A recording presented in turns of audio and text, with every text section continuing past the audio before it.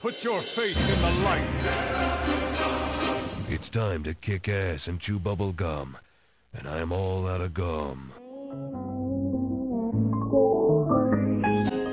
Ladies and gents, it's Neil here from TFI Cat Tips, and about 5 or 6 months ago I got myself a new laptop. Now I got the Alienware 17, and I'm not going to get into a discussion as to why I bought a gaming laptop and why I chose to ignore the precision mobile workstations and the ZBooks or comparisons between the two. Having said that, this laptop is an absolute monster and it will keep up with any mobile workstation when it comes to using Autodesk Inventor, which is what this channel is all about. So the specs of this laptop, just before I get into the main purpose of this video, the specs of the laptop are: it has an i7-6820HK Skylake CPU clocked at 4.1 GHz. It has 32 gig of DDR4 dual channel 2133 MHz RAM. The hard disk is a Samsung PM951 512 gig PCI Express NVMe solid state drive. It has a 4K screen and the GeForce 980M 8 gig of VRAM variant graphics card in there. So it's a pretty spec'd up notebook. It is quite powerful. Now, one of the things that drew me towards the Alienware range was the fact that they offered an optional extra called their graphics amplifier. So if you've never heard of the graphics amplifier, it is an external box that sits alongside your notebook, and you can plug in a desktop class graphics card into this box and power your laptop from a full-on, full-powered desktop graphics card. So that got me thinking, can I buy a gaming notebook and then run a professional workstation graphics card through the laptop? Can I have this gaming notebook and run a FirePro or a Quadro graphics card alongside the notebook? That was what I was thinking, that's what I did, and let's see what happened.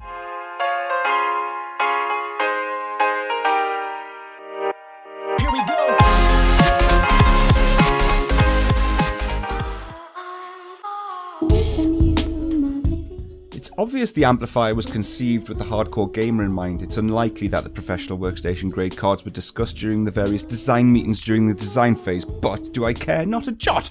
The amplifier is compatible with the current gen Alienware 13, 15, 17R2 and 17R3 laptops, with the R3 being the unit that I've got here. If you're unsure if your laptop will work with it though, ask yourself, does my laptop have a great big glowing alien head anywhere on the chassis? That'll be a good place to start. And then check for the proprietary amplifier port, which looks a little, well, actually looks exactly like this. It's unmistakable from any other port on the notebook. If the answer is yes to both of those questions, then you're not quite there yet. Ask yourself, do you have or can you justify the £218.99 or $199 price tag that they've slapped onto this thing? It's either a steep price to pay for an occasional use novelty or a necessary expenditure for those who desperately want to be at the bleeding edge of graphics performance. And at the time of recording this video, and annoyingly only on the US side, Alienware are offering the amplifier for free when you purchase the top end 13, 15 or 17 notebook. So if you're genuinely interested in a setup like this, now might actually be the best time to go about buying it, as the notebook OEMs look to shift existing stock in preparation for the Pascal 10 series mobile GPUs, replacing their current Maxwell 9 series, and this will likely spawn a load of promotional offers in the coming weeks. So the amplifier isn't what you call portable. It's not meant to be carried around with you on your travels, the idea being that you use the mobile internal GPU whilst you're out and about. But when you're at home or in the office, you can then plug in the amplifier and then you're racing with desktop GPU horsepower. So unless you have the luggage allowances of a Kardashian, this thing needs to stay put. It's 6.8 inches in height, 16 inches in length and 7.3 inches wide, and weighs a chuffing 7.7 pounds. Inside the amplifier is a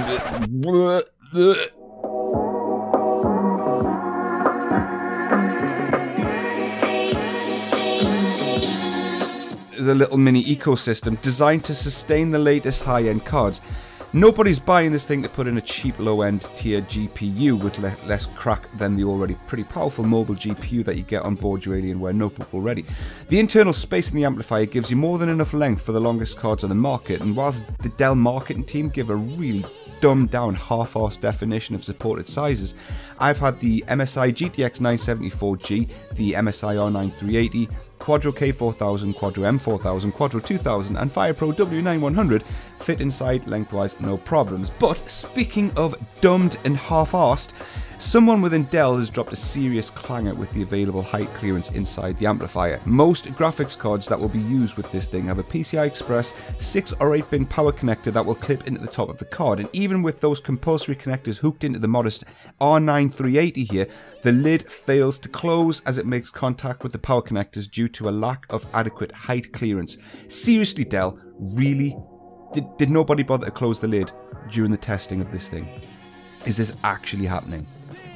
It's not the end of the world, the amplifier still functions without the lid being sealed, but that's just not the point here. I mean, come on.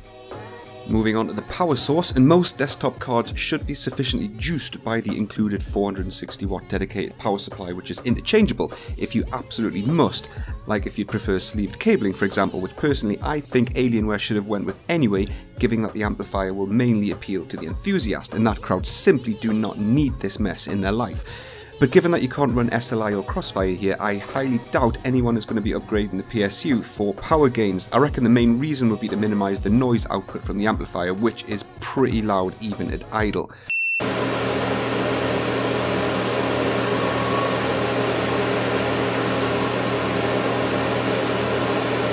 But if you're not fussed about the noise because you wear headphones or you live in a noisy environment anyway, I can't see the justification in taking on that extra cost for a new PSU, especially now that the next gen GPUs are even more power efficient than ever before.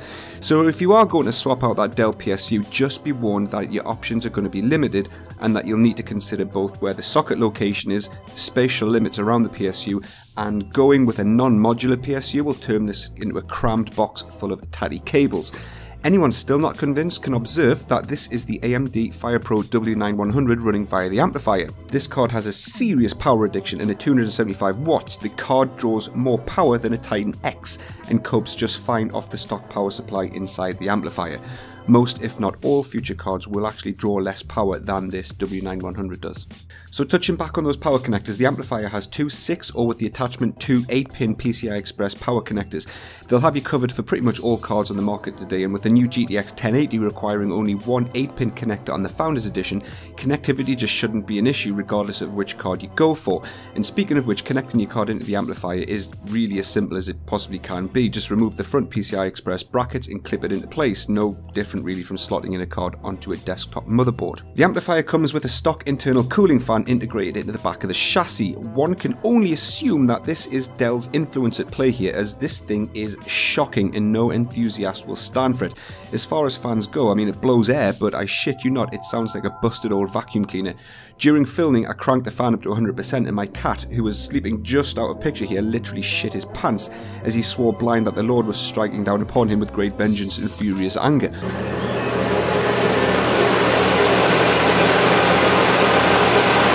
Fortunately though, Alienware must have stepped in here and facilitated for the fan to be replaced with the third-party 92mm fan of your choice. Something like the Noctua NFB9 seems to be a popular choice, and that along with the replacement power supply all but eliminates all noise from the not in any way sound insulated chassis. Checking out the rear, you'll find a number of ports for increased utility, most notably the all-important proprietary port for the amplifier to notebook cable. We're not at a point yet whereby external graphics technology has a common industry standard, but Dell claim that their connectivity solution is actually superior to Thunderbolt 3, which is utilised on the likes of the Razer Core, which is another external graphics box. The Alienware amplifier embraces PCI Express 3.0 for dedicated graphics bandwidth, whereas the Thunderbolt 3 connection shares bandwidth across multiple peripherals. Dell also claim that upon the release of the PCI Express 4.0 standard, they can easily tweak their cable to adopt the new revision, which to me sounds like a universal industry standard for external graphics isn't going to happen anytime soon, but what are you going to do? Back on point though, the physical connectivity cable itself is relatively inoffensive and braided to a point whereby I'd say it's pretty good looking and emits an aura of quality, doubling up as a USB and PCI Express communication line. It's a proprietary port, so it only will work with the Alienware laptops, and around 4.5 feet long, it's long enough to position the box anywhere within reason. My only criticism being that the connection into the rear of the laptop feels kind of loose and flimsy. It's in there alright, but flapping about like this, you can't help but assume something is being stressed in there and it's going to end badly.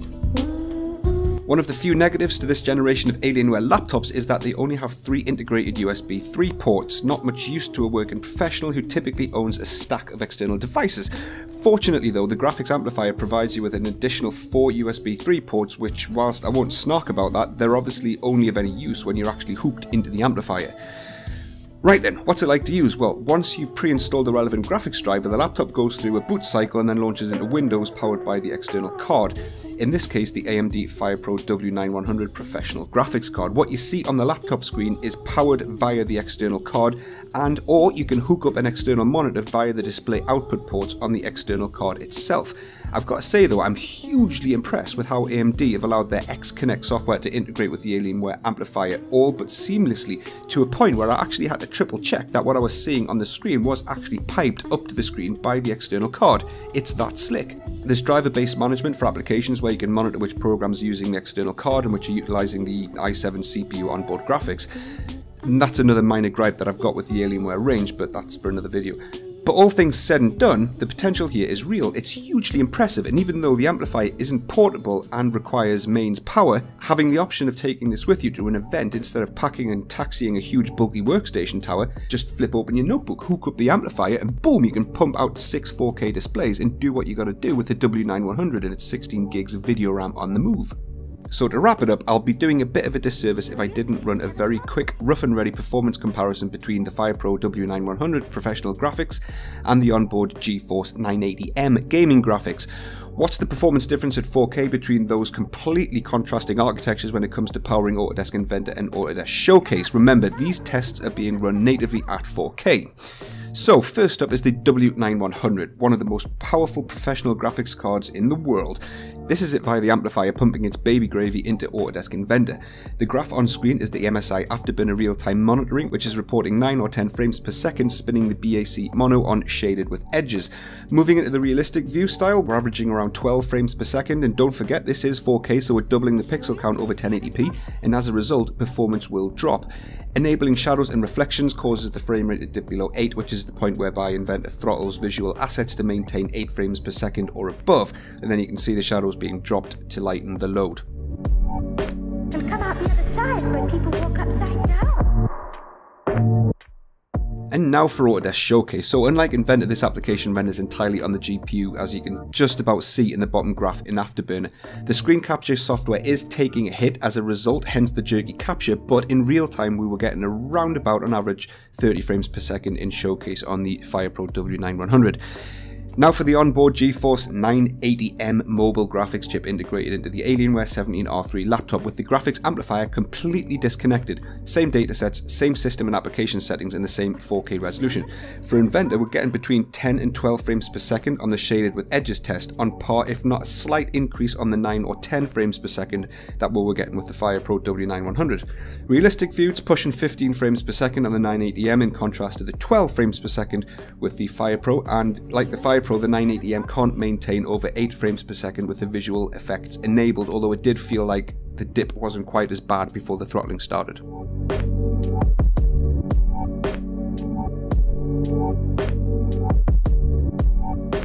come out the other side where people walk upside down.